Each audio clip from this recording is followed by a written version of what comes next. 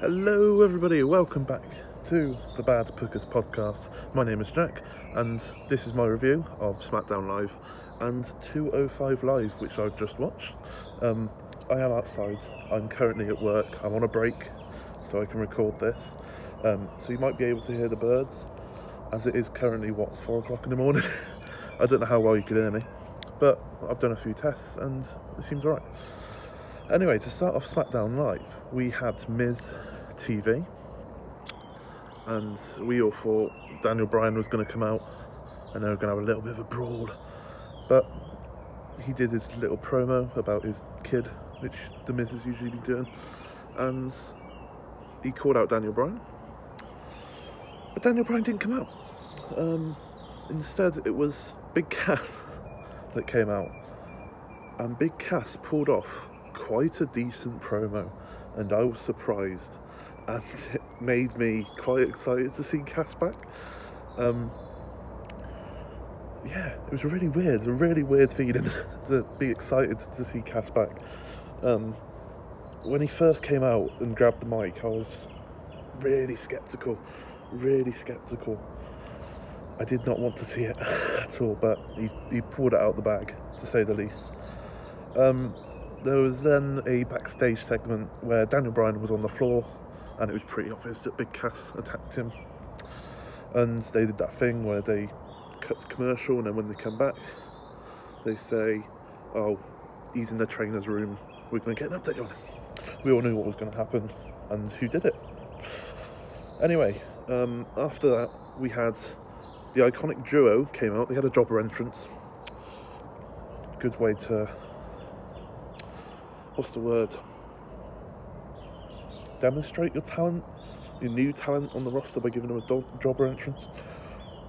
I'm not the one booking it. But they came out, they did a weird promo, and then they had a match with Becky Lynch and Asuka. Asuka's first match on SmackDown Live, which I thought she had one before. Apparently not. Iconics won via a dirty pin. I can't remember which one of the Iconics pinned Becky Lynch, but she had her feet on the rope. So Asuka's on a 2-loss streak now. I honestly thought that Iconics were going to lose, and then they would have just dropped out and been lost in the pack, but they've won their second match.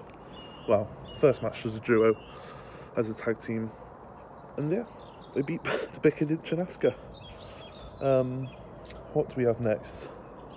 AJ Styles promo, where he set up a match. He spoke to Shane McMahon, set up a match, and later on, the main event, it was going to be Shinsuke Nakamura with Rusev and Aiden English against AJ Styles and The Club. So, Bullet Club, if you will, are back together again.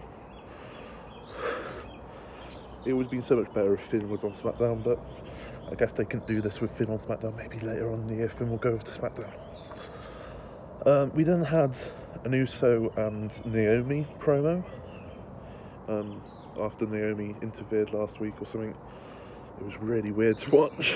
But then we had Jimmy Uso versus Eric Rowan, which Jimmy Uso won via a distraction from Naomi. And to win, he did a really cool jumping super kick looking thing. Because obviously, Eric Rowan's taller than Jimmy Uso. So it was really cool to see. But yeah, I think that's Bludgeon Brothers' first loss. I think so. I think it was. It was essentially a squash match until Naomi came. And yeah, Jimmy Uso pinned him. Amazing. They'd probably just give him a loss before they absolutely squash Usos again on Friday. We then had Carmella and Charlotte doing a contract signing. And then Carmella came out first and moans that they called out the champion first, which that's one of my biggest bugbears, when they call out a champion first. Should never happen. So I was really happy when she said that. We then watched a montage clip or something, and she told the crowd to stand up and cheer, which they didn't. So we then watched half of it again, the same clip, half of it again. Charlotte then came out, didn't say a word, signed the contract, slammed Carmella's head through the table. I'm hitting myself now. Through the table, and she walked off. Came in, caused havoc, walked off. So that match is going to be for Backlash. Obviously, the women can't wrestle in the Greatest Royal Rumble. I'm not going to go over it again. We all know how everyone feels about that. But like I said, I'm not going to go into it. And what do we have? Shelton Benjamin versus what we thought was going to be Jeff Hardy. Shelton Benjamin got a jobber entrance. And Jeff Hardy came out, and just like last week, instead, it was vice versa this time. Randy Orton came out and cut him off, and then we got Shelton Benjamin versus Randy Orton, which Shelton Benjamin won. There was a lot of shock results. It was weird. And not like shock results like Chad Gable beating Jinder Mahal, like proper unexpected results. Basically what happens, a masked man came and attacked Jeff Hardy, who was at ringside, and it was obvious it was Sunil Singh. Like, he was even dressed as Sunil Singh. It was completely obvious. Randy Orton took the mask off. It was Sunil Singh. Oh my god. RKO'd him, but that gave the distraction for Benjamin to do his finisher, I don't know what it's called, and pin Randy Orton. So obviously that carries on, because obviously it's Jinder versus Jeff on Friday for the United States title. So that was a good little storyline progression, really. We then had The Bar and a New Day promo. So I don't know. The Bar and a New Day would probably bring quite a lot of magic to the ring. But it kind of settled it, like that the Bar were going to lose on Friday. Like, that assured it that the Bar were going to lose. We then had AJ and the club hug it out. That was nice to see. We then had Daniel Bryan come out of the trainer's room, and he said that it was Big Cass. Obviously it was Big Cass, and he said that he spoke to Paige, and it's going to be Daniel Bryan versus Big Cass at Backlash. Okay, fair enough. Holds out for the Miz a little bit longer. Whatever. We then had the main event versus Bullet Club, if you will, or the Club, versus Nakamura and Rusev Day. Aiden English did not pull off a heel promo. They're flip-flopping so much, I just don't understand it. But what happened, it was quite a good match, to be fair. There's some good wrestlers in there, obviously. There was We Want Balor chants, which I thought was quite cool. Pardon me. But the ending of the match was Shinsuke Nakamura, who's got a new theme, by the way, a new theme song. It's not Matt's theme song, unfortunately. If you haven't seen his forfeit, WrestleMania forfeit, go check it out. I'll probably put it in one of these corners, wherever it be. But yeah, if you can't find it, it was the last video on the channel. But yeah, Kinshasa from Nakamura to the back of Gallows' head. 1, 2, 3. AJ Styles and jumped him and started pummeling Nakamura. And then he started doing his Fist of Fury, whatever they call it, where he rapid punches. Nakamura low blows him again. He just wants to fondle him. That's all he just wants to fondle him. He then has AJ Styles in the corner. Nakamura was going for the Kinshasa on AJ, and Carl Anderson gets in the way, gets Kinshasa himself, and then a really awesome thing happened where Nakamura picked up Carl Anderson, looked at AJ. AJ was kind of trying to crawl to get into the way, but he couldn't quite get there, and another Kinshasa to Carl Anderson, while AJ was like writhing around the floor trying to crawl. It looked really good. Go back and watch it on the highlights when they're released. I assume they're already released, but that looked really cool. And I don't want to look forward to their match, AJ versus Nakamura on Friday, because I know how much hype we had going into their WrestleMania match, but I'm sure it'll be good. I'm sure it'll be better than their WrestleMania match. And that was SmackDown. It was a very, very good show in my opinion. It did much better than Raw. Raw was just messy. This actually seemed like there was a storyline going on SmackDown, so that was very good. Anyway, 205 Live, we had the gauntlet match for the number one contendership of the Cruiserweight title for the Royal Rumble event, the greatest Royal Rumble, sorry. So we started off with Mustafa Ali and TJ Perkins, TJP as he's now called.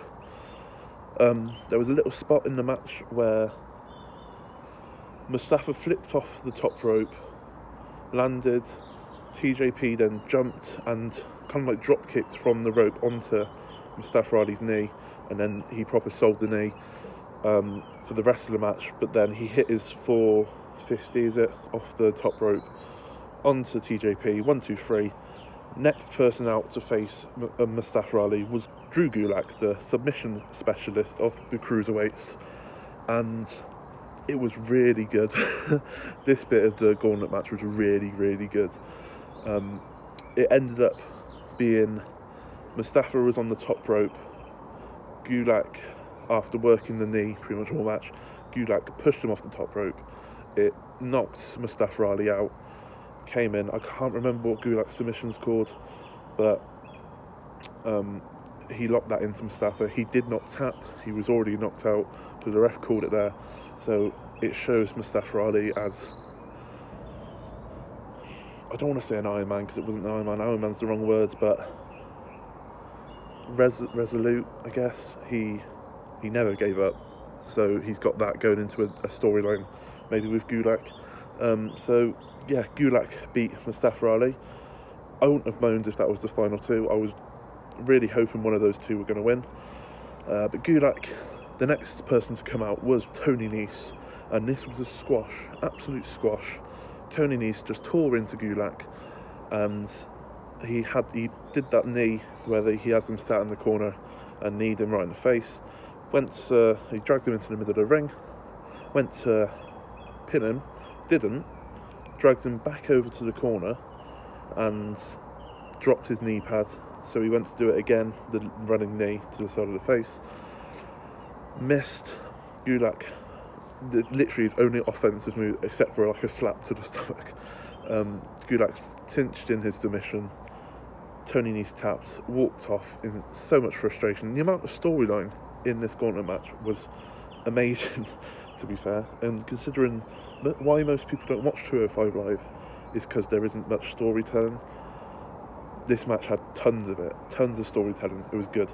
But Gulak went to the final two, and his opponent was Kalisto, and Kalisto won. Every little match had a different aspect to it, which I thought was amazing. Gulak kept on running away from Kalisto, trying to catch his breath, if you will, and he tried to cinch in his submission finisher. Kalisto managed to counter it and flip it into, I can't remember the name of the finisher, Kalisto's finisher, but you know, where he flips over and then plants them on their back. And he won that way, so we're going to get Cedric Alexander versus Kalisto at the Greatest Royal Rumble. I don't think anyone wanted Kalisto. I really wanted Gulak to win. I love Gulak, I think he's amazing. But Kalisto's won. I'm sure it'll be an absolutely fantastic match between him and Cedric. Cedric's going to win. Cedric's going to win. No sign of Buddy Murphy this week. I put on Twitter about 5 minutes ago, well, I say 5 minutes ago, not during this, 5 minutes before I started this, that I seriously think we will see a Drew Gulak versus Neville in a submission match soon. I hope soon. I know that's a bit out there at the moment with the whole Neville thing, but that would just be awesome. Gulak versus Neville in a submission match. If that ever happens, that would be absolutely amazing. But anyway, that was my review of SmackDown and 205 Live. SmackDown, much better than Raw, a lot less messy, was good. To be fair, was good. Didn't feel like a go-home show. To be fair, felt like a good show. 205 Live. I say this every week. If you're not watching 205 Live, you're missing out. It is the better WWE viewing at the moment.